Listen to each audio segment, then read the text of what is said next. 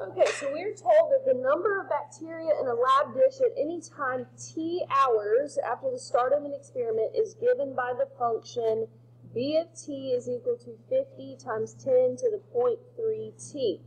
When will there be 10,000 bacteria in the lab dish? So, in this case, we're going to set this equation equal to 10,000.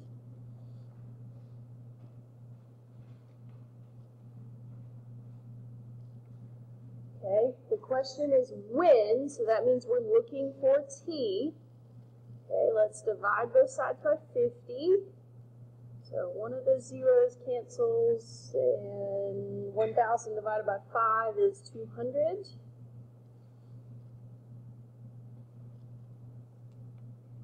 Okay, we need to write this in logarithmic form, so it's the log of 200 is equal to 0.3t. And then divide both sides by 0.3. This is a application kind of problem, so I like the log form, but the question is when. Well, I don't really know how many hours the log of 200 divided by 0.3 is, so figure that out. And it is approximately 7.67 hours. It will take for this to turn into 10,000 bacteria.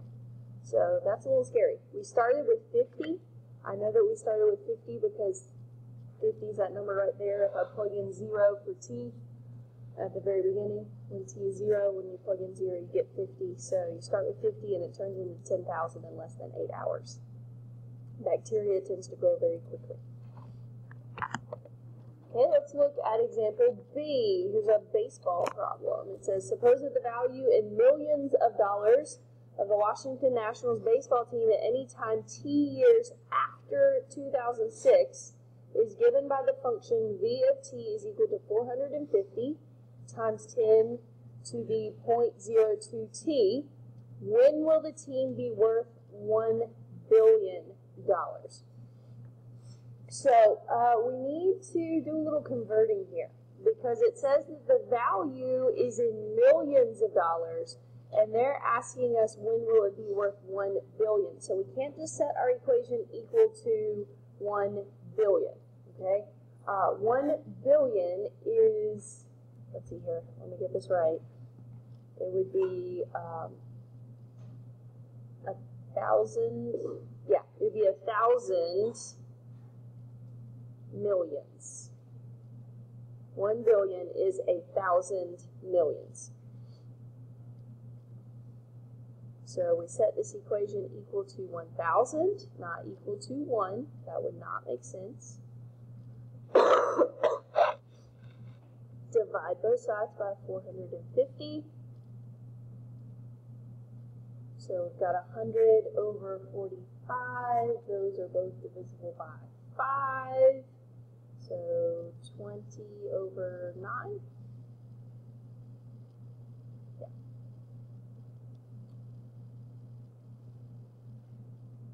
Now the exponential is isolated, so we can write it in log form. The log of 20 over 9 is equal to 0.02t. And then we need to divide by 0.02.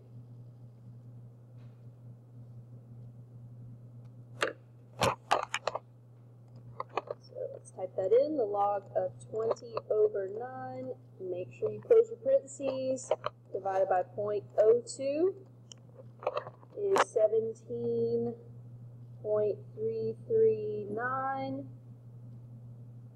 and in the context of this problem, it's t years after 2006, so that would be in what, sometime in the year 2023, add 17 to 2006. Let's see here, 0.3, about a third of a year, so about April, if you want to get technical about it, April-ish.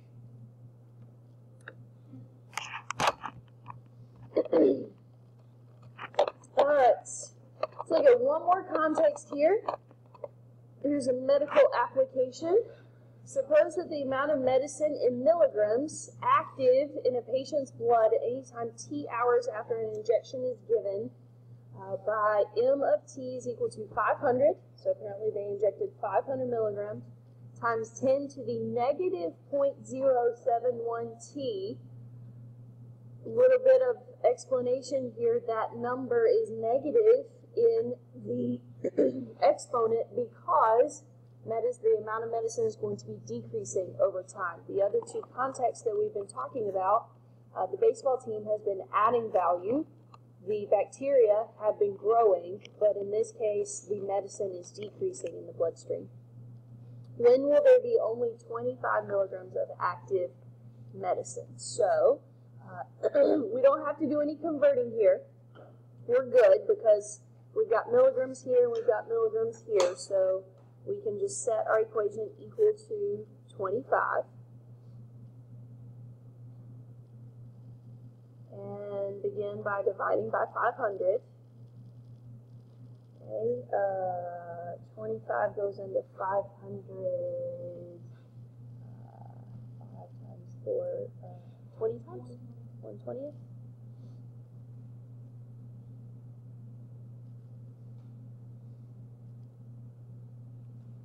We put that in log form, so we have the log of 1 over 20 is equal to negative 0.071 t. Make sure you don't lose any of the pieces.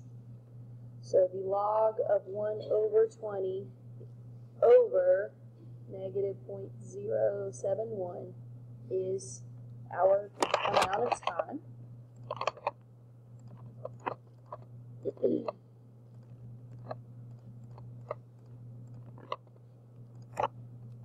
And that is approximately 18.324 hours.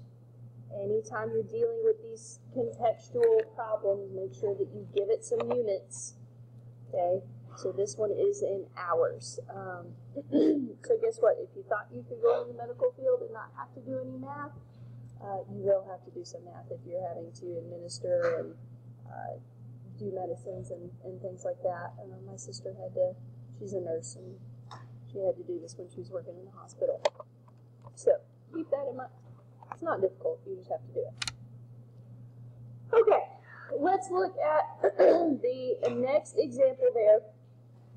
Sometimes, I don't know if you paid attention very much on that worksheet, but not all the problems had a base of 10. Okay, not all the problems have a base of 10. So how do we approach those? It's not really any different, okay? It really is not any different. It's just the log is going to be a little bit different. So first step is to isolate the exponential expression. That's what we've been doing. We've been getting that 10 to the whatever by itself. Then we write it in logarithmic form. That's what's going to look a little bit different today. Solve for x, and then we're going to do something called change of base that I'll show you here in a second. Okay? So, with the first example there, we have 2 to the x is equal to 3.5. Okay, 2 to the x is equal to 3.5. The exponential expression is already isolated, so we just have to write this in logarithmic form. Well, to write this in logarithmic form, the log can have a different base. It doesn't always have to have a base of 10. So, in this case, the base is always the same as the base of the exponential. Okay? So the log is going to have a base of 2. It's a subscript. Okay? It should be sitting down below the regular line. You should write it a little bit smaller. Excuse me. And the 3.5 and the x kind of switch places. That's the best way that I can think of to describe it. Because we're trying to get x by itself. We've got to get it out of that exponent, and this is how we do that. Okay? Now, change of base. If you look at your calculator, when you type in the log, it doesn't give you any option for putting a base in there, unless I don't think anybody in here, some of the newer calculators do let you change the base, but the ones that I've got here and the one that I'm using up here don't let you do that. But you can still do this. Change of base says that you take the log of, I call it the big number, okay, not the subscript, not the base. So the log of 3.5 divided by the log of the base. Okay, that's how we're going to evaluate this number. So log base 2 of 3.5 can be evaluated in your calculator by typing in the log of 3.5, make sure you close your parentheses, divided by the log of the base, which in this case is 2. So this answer is approximately 1.807.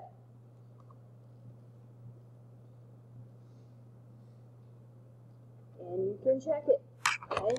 Go back to the original, see if 2 raised to that power is equal to 3.5. Well, don't round, just do 2, the little exponent button, and press second negative, and you should get 3.5 if you type it in correctly.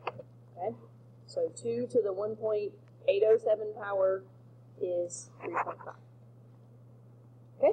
Example B. Example B. This exponential is not isolated. It's being multiplied by 5. So that's our first step. We need to get rid of that 5. It's being multiplied, so we divide both sides by 5.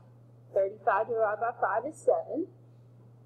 Okay, let's write this in log form. 2 to the n is equal to 7 is equivalent to the log base 2 of 7 is equal to n. The log base 2 of 7 is equal to n. So to evaluate that, that's the log of 7 divided by the log of 2, which is approximately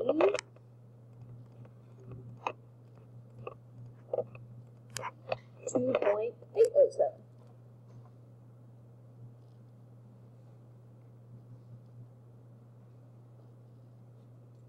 Okay, 2.807 is approximately n. And you can check it. Raise 2 to that power and then multiply it by 5. And you get 35. Okay, let's look at one that's got a little bit more stuff going on. C. 5 times 2 to the t plus 20 is equal to 125. This one we need to begin by subtracting 20 from both sides.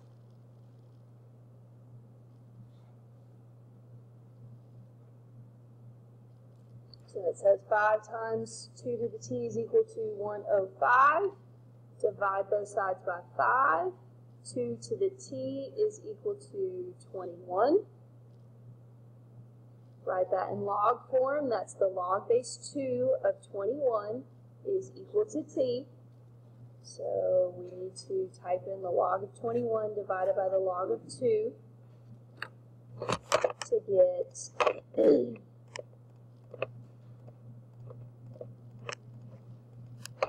4.392 is approximately t.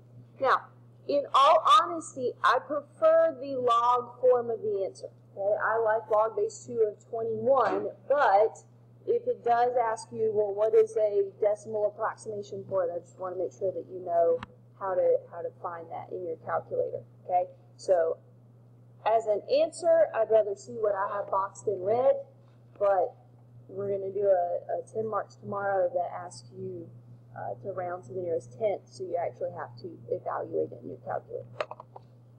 Okay, so all these have been base 2. Let's look at one that has a different base. Let's look at a base of 5. Nothing changes except for when you put it in log form, the little base is going to be 5. So 5 to the p is equal to 48.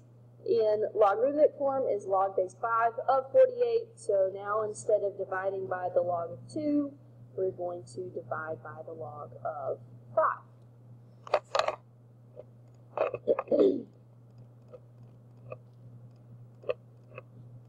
And we get 2.405 is approximately our variable. Okay, 2 more examples, and we'll be done here for a second. Subtract 12 from both sides on E, so 3 times 5 to the R is equal to 48. Divide both sides by 3. 48 divided by 3 is 16. Log base 5 of 16 is equal to R. So we've got the log